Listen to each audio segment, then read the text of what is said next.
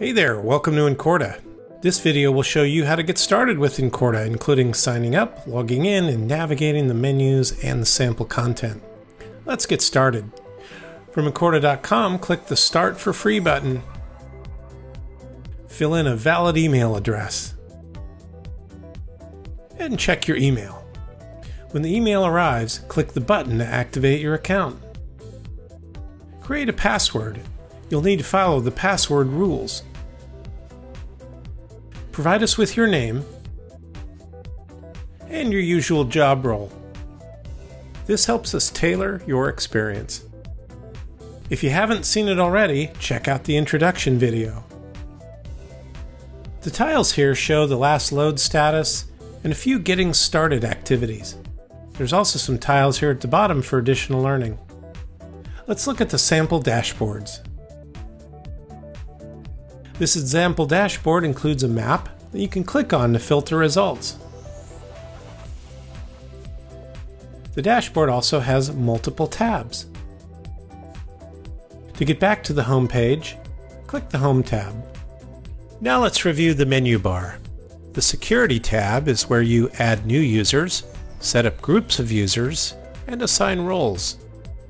The Data tab is where connections are made to external data sources.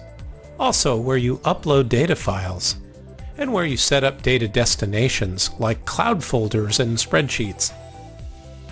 Schemas document the structures for extracted and derived data. Schemas contain tables, and you can view the table relationships with a diagram. The Business schema is our business semantic layer. This one has 4 views. Each view has columns with descriptions. We'll come back to this one in a minute. The Scheduler tab lets you manage dashboard publishing, schedule data loading, set up data alerts, and send data loading status messages. The Content tab has folders and dashboards within the folders. This About dashboard teaches you about the sample application. Back on the Business Schema tab, clicking on the Explore Data button opens up the Analyzer. Here we can drag and drop in the data elements and choose from several different chart types. You can set properties for each data element here in this tray. And there's a setting panel for the whole chart on the right. Once your insight is perfect, you can save it to a new dashboard. If you add to favorites, the new dashboard will appear on the home page. Alright, that's a quick look at Incorta.